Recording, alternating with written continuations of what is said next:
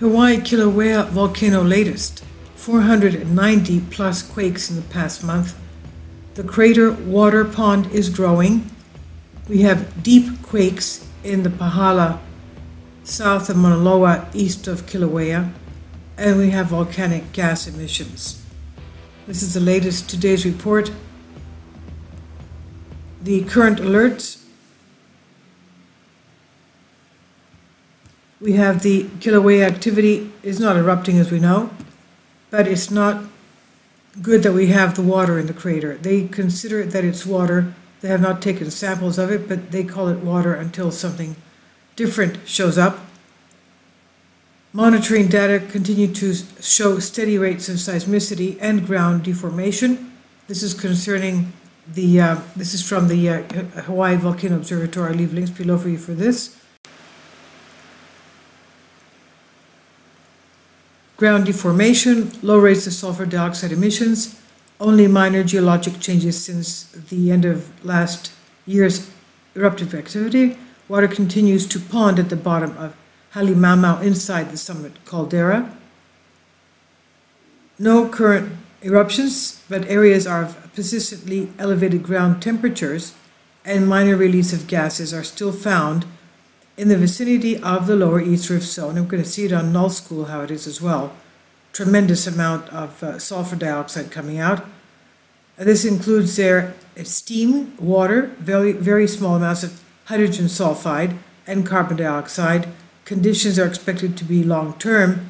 Similar conditions following the 1955 eruptions. We're going to take a look at what's going on there ourselves.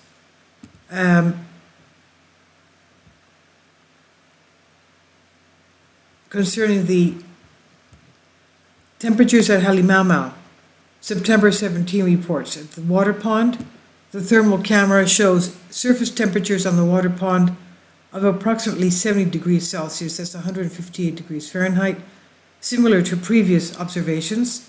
The water level continues to slowly rise, but there were no significant changes observed during the visit on September 17 these are images by M Patrick of USGS.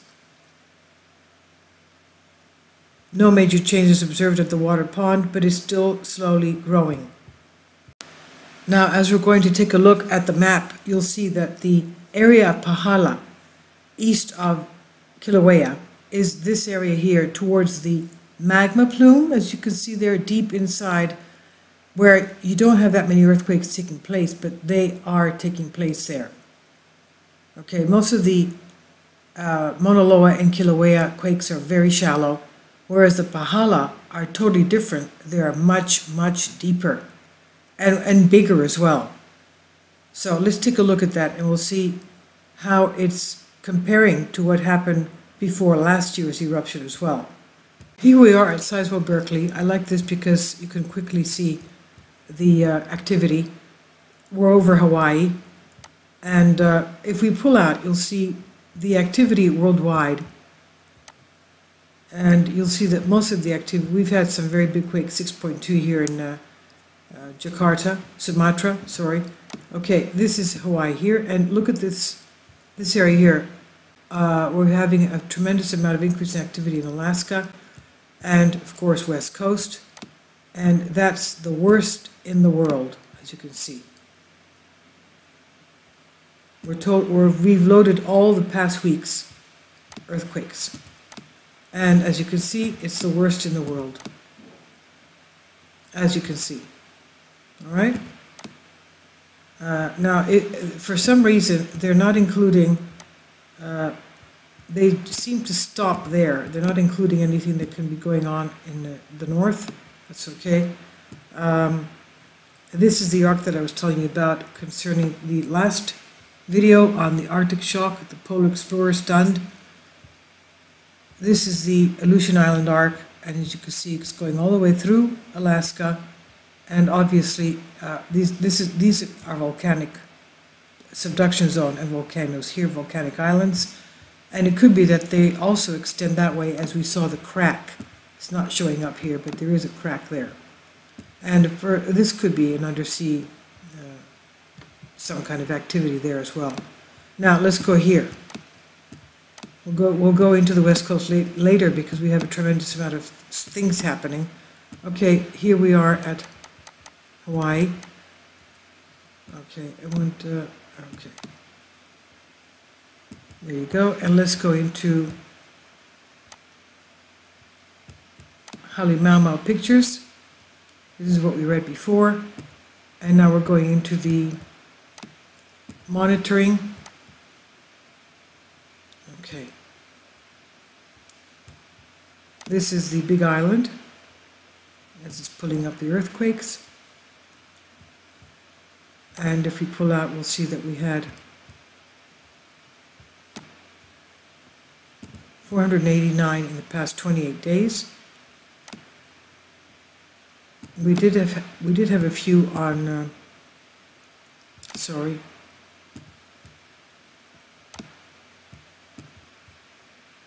Okay, let's pull out.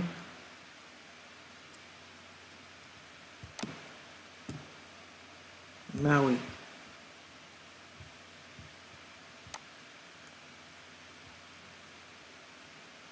Okay, they didn't show, but we had one around here. Okay, let's go in now. We'll take care of this.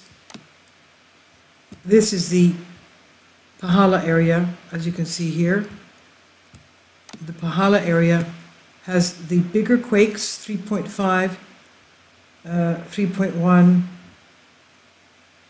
These are the bigger quakes that we've had compared to the other ones of Mauna Loa and Kilauea. Mauna Loa has been classified yellow code August 18, if I remember correctly, August 18.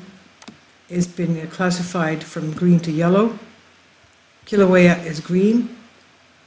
Pahala has a tremendous amount of activity which is different from the shallow earthquakes, the very shallow earthquakes of Kilauea and Mauna Loa.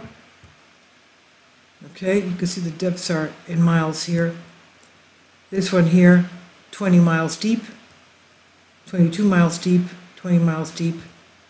And as we said before, they're towards the magma plume.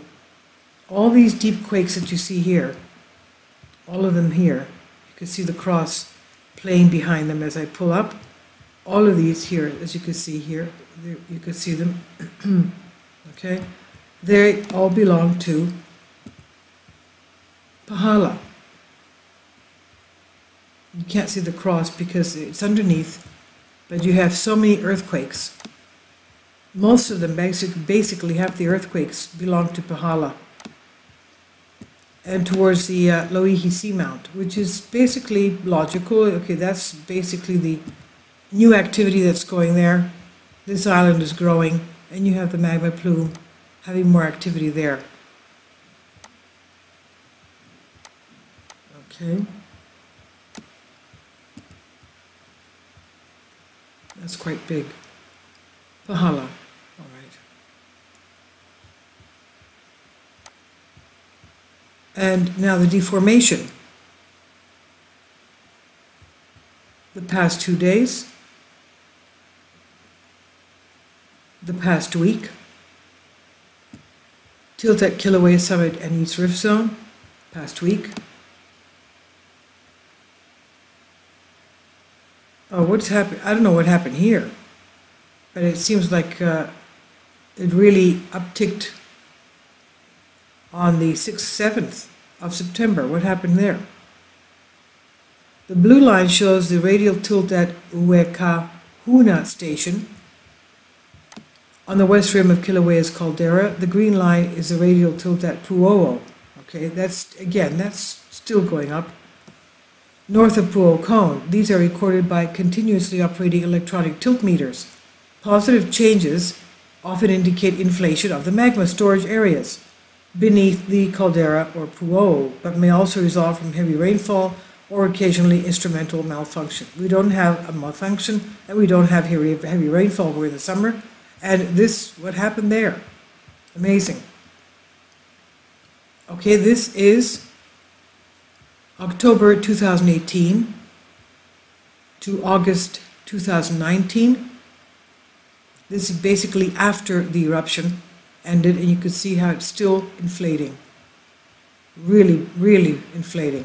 And this is, of course, October 2014 up to today, and we can see how it was slowly inflating up to the eruption of May, and how it deflated in September, and this August, September, October, and it's still again building up, but it's building up, it seems, at a faster incline than this angle here.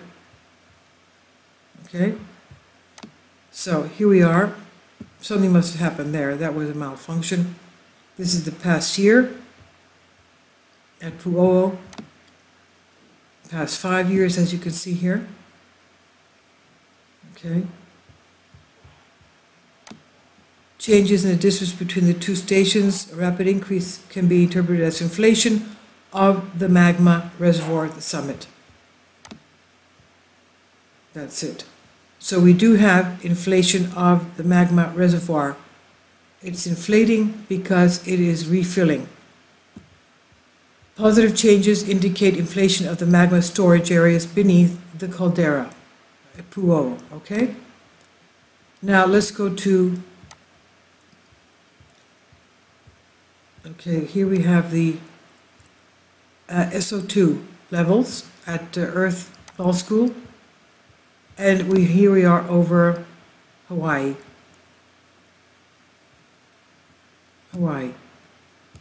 Let's see if we have anything over this area where we had this is where we had the 6.2.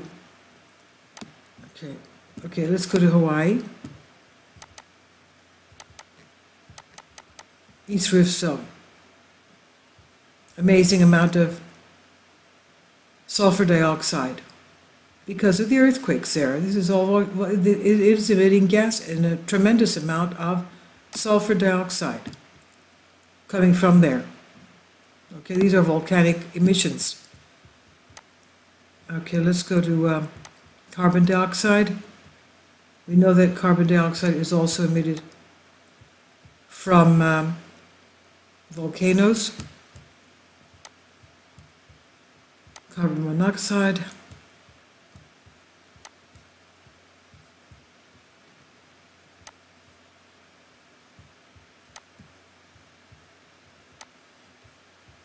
And this, of course, is being carried off by the currents. We also see some here and here. Amazing. After all, they are volcanic islands, right? Okay. I'll leave links below for you for this. So we definitely see that we have a buildup of the magma. I don't know what happened here a couple of days ago. What happened here? But they say that these are records continuously operated electronic tilt meters. Positive changes often indicate inflation of magma storage areas under the caldera of Pu'o'o. That's it. We didn't have a malfunction of instruments and not heavy rainfall either. So you can see that it is building up again. And from what they say, yes, it will erupt, they just don't know when. So we're keeping an eye out on this. Okay.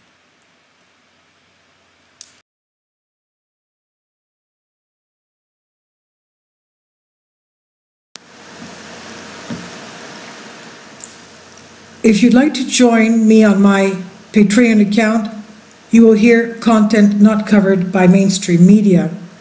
These riveting stories will be based on my research, and I will state my opinions and give my personal insight on diverse and controversial subjects and world events not covered by mainstream media, and not supported by YouTube guidelines. So whatever I have on my Patreon, most of those will not be on my YouTube channel. Please consider becoming a member today. More of the most significant and important videos will be on my Patreon channel. Your support helps me to continue my research and keeps this YouTube channel alive. And we depend on your support, your generous charity, because we help economically challenged families here in Athens, Greece, in Kapota, and we also help the young generation with university tuition and the community around our church. Thank you.